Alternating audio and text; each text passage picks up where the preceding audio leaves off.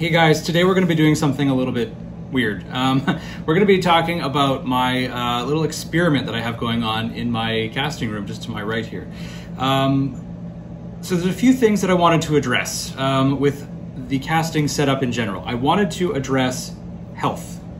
When you mix investments, they have silica in them. You should always be wearing a dust mask, and you just have to take every possible precaution to make sure that you're containing that silica as best you can. They make specific filter hood cabinet things, for mixing investment, just for filtering out the particulate, but they're very expensive.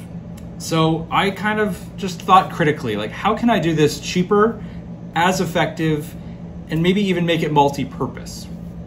What I opted for was, well, you know what, I'll just show you. So this is what I've come up with.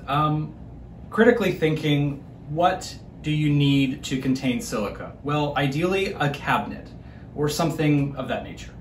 So, I mean, what is a sandblaster except a cabinet for containing dust, honestly? So we went with this. This is a floor model one. For you Americans, you can get it at Harbor Freight. I believe they're in red. For us in Canada, this is Princess Auto. This is the largest one they offer. It's floor model. You have to build it yourself. It's kind of a pain. But I liked that. I liked that I could build it myself because then I can do it right and I can over-engineer it. This is going to be containing dust, but we're also going to be using it for a pressure washing station because there's nothing to me that's more boring and, well, seemingly like a waste of time than scrubbing my cast models for like 45 minutes with a toothbrush and a knitting needle trying to pick out all the investment. If I can just power wash it, that would be amazing. It would save me so much time. This is the Power Play Spider, and the biggest reason why I got this was because it was on my local marketplace very cheaply. Unfortunately, this particular model is unavailable. They've just simply discontinued it. I didn't know that I had such a deal on my hands though.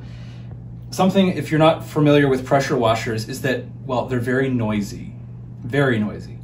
There's companies like Simon's. Actually, it doesn't matter which one you talk about. They're all the same. They're all rated for about 95 decibels. That's for the electric ones. When I got this one, I didn't really know that it's rated for 60 decibels, which is about talking. It's actually very manageable.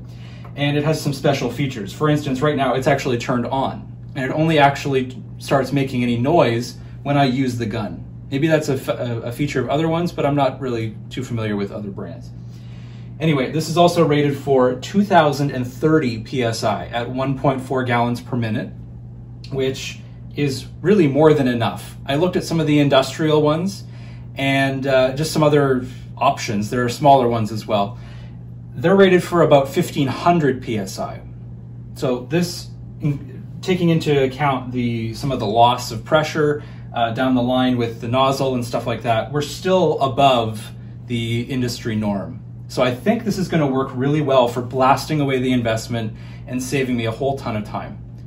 So to bring it back to what I was talking about before about the containing silica, we're going to try to contain silica at every single stage of this process. Not only are we going to be washing our finished casts in this under the high pressure washer, I'm also going to be using this cabinet to mix my investment. I'll be weighing it separately, putting everything into the cabinet, and then using a mixer inside containing all that dust. And being that it's a pressure washer, we'll be able to, it'll settle into water. If it's not, if it sticks to the walls and stuff, then we'll just wash the whole cabinet. So it'll be very easy to contain all of this dust. So I've just cast this flask and it looks a little bit odd. This is the first time I've ever done the boric acid, so I really hope I did this right. Boric acid is basically a flux, what you use mostly with gold. What it does in this sense though is it's supposed to make the investment harder. And until I actually quench this, I don't know if that's true or not. So I hope I did it right. It looks about what I'd expect. Flux tends to create this weird coating. Hopefully this is going to turn out. So yes, the boric acid seems to have worked as intended. This is after the quench. It's still hot. Nothing has happened. This is essentially like concrete now. So I really hope I can get this out. Obviously one way or the other I'm gonna have to, probably with a hammer. We're gonna try power washer first and try to break it up.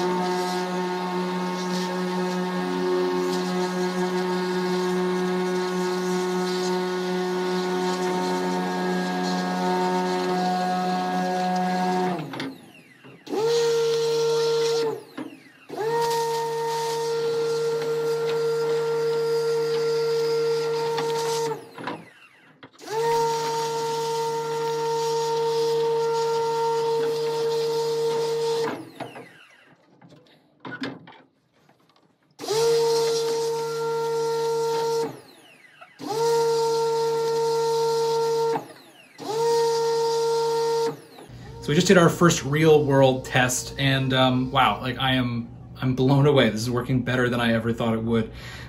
So we just tried casting, this is a spoiler alert, we just tried testing CenterTech resin, which according to the resin company says that we need to be using the boric acid method. For those of you who don't know, boric acid added to your investment powder, about 3%, makes your investment rock hard. What that does is it helps mitigate the thermal expansion from the lost resin process. I had never done this before, so I was a little bit hesitant, but I mean, whoa, this stuff is crazy in multiple ways. First of all, the casting is great.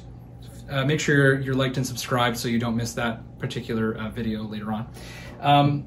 But more looking on the investment, it is literally a rock. Like, we quenched this flask and nothing happened. That's very abnormal. The pressure washer, on the other hand, just blew right through it. We had it clean down to this exact stage within 4 minutes. There's no investment on this whatsoever. As I mentioned before, this process, just scrubbing this, usually takes like half an hour, 45 minutes without boric acid. With boric acid, I would be here till tomorrow. No joke. This stuff is so hard, and the casting quality looks pretty good. So overall, this was an incredibly well done little experiment that we had. I am very happy with the results. If you're interested in doing this and you have any questions, feel free to drop me a message anywhere on our socials. I'll make sure to help you out, no problem. That's all for this video. Thank you very much for watching. I will see you guys in the next one.